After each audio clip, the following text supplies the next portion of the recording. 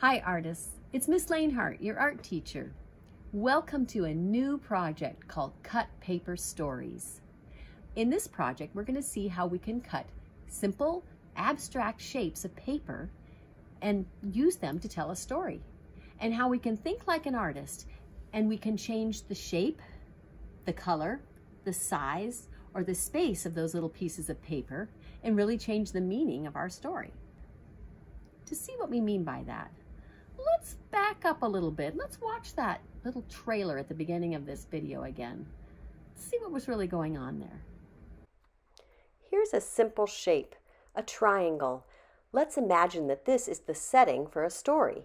The triangle could symbolize a tree, or change the space of the triangle on the page and it could become a deep crack in a cliff or a glacier. Don't fall in. Change the space again and it could be a mountain. Shapes can also be characters in a story. This rectangle could symbolize a person. Add another one and it looks like there are two people in the story. Keep them far apart on the page and it looks like they either are hiding or they haven't met each other yet. Put them close together and it looks like they're friends. Change the size of one of those rectangles and it doesn't look like they're friends anymore. It looks like they're, what do you think? Maybe a parent and a child. That big triangle has changed in space again. Let's see if we can change the space of the characters too and tell a new story. Looks like they walked up a ramp and they're safe at the top. Whoa, not so safe now. Sliding down, it just changed into a slide. One character alone. Moving the triangle makes it become a scary animal. Add a new shape and color and it's really scary. Run away! Change the shapes to more soft and rounded shapes, and it's not scary anymore. That triangle becomes a little tree, and that little scrap of paper, just by putting it in the space of the sky, looks like a bird. Change the color of the background from golden yellow to dark blue, and our story goes from day to night. So you see, artists, we can cut papers into simple shapes to symbolize settings and characters in a story. And we can change the color, shape, size, and space to change the story. Playing with these shapes gave me an idea for a story.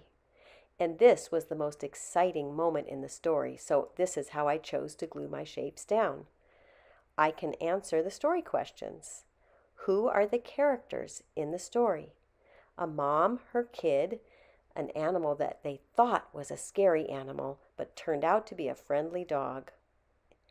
What is the setting of the story? The setting is a park. What is the time of day?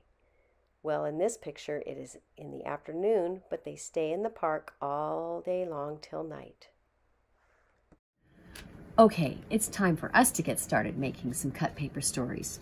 For our project today, you're going to need a glue stick and scissors. And find your art kit bag and pull out just a couple of things.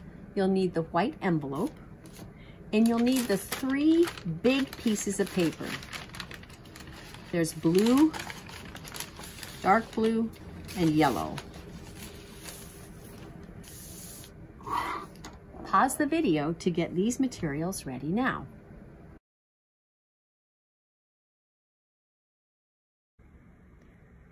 You'll have some great ideas because you have a good imagination. Inside this envelope is a little bit of a starter set for your story. Let's take out the shapes that are in here. Let's first look at this white shape. Just like that big black triangle in the story, this shape could help us with our setting for our story. What could this be?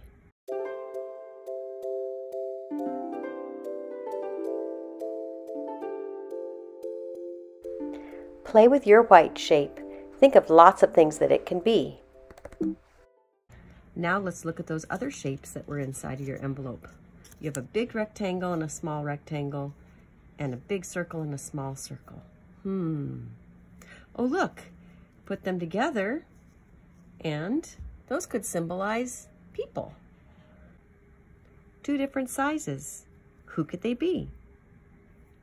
Let's glue the heads onto the bodies of these characters so that we can play around with them a little bit.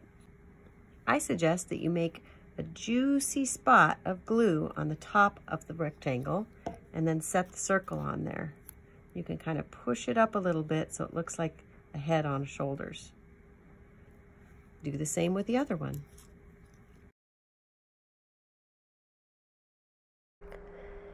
Pause the video and take a minute to glue your circles on top of your rectangles so that you have 2 characters. Now it's time to play.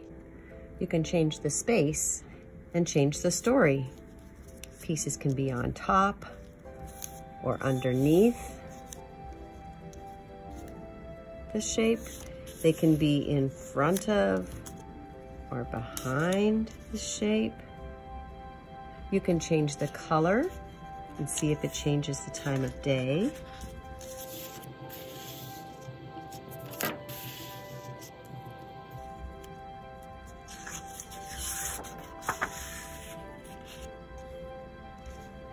Have fun playing with your pieces. Move them all around and see what kind of story you can think of.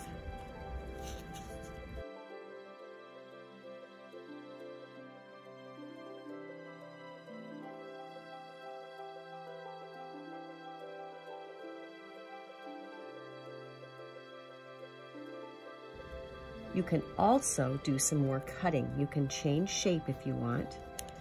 By changing the shape, you might really change the story. You can even take another piece of paper out of your bag if you need another piece of paper to make some more pieces for your story. It's time to choose your favorite picture that you made today, maybe an exciting moment of the story, and glue the pieces down. So you can put glue on the backs with your glue stick and glue them in place. Remember, today's all about your story, so make sure your pictures are different than mine. Make up your own story.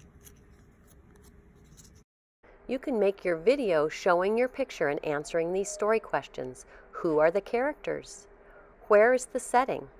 And when is your story happening? What time of day? For part 2 of this project, you'll need the papers that are still in your art kit bag. And you'll also need the 2 background papers that you didn't use today. Also, any leftover scraps from today's project might be really useful next time too. So scoop those up and put them in your art kit bag along with your glue stick and your scissors.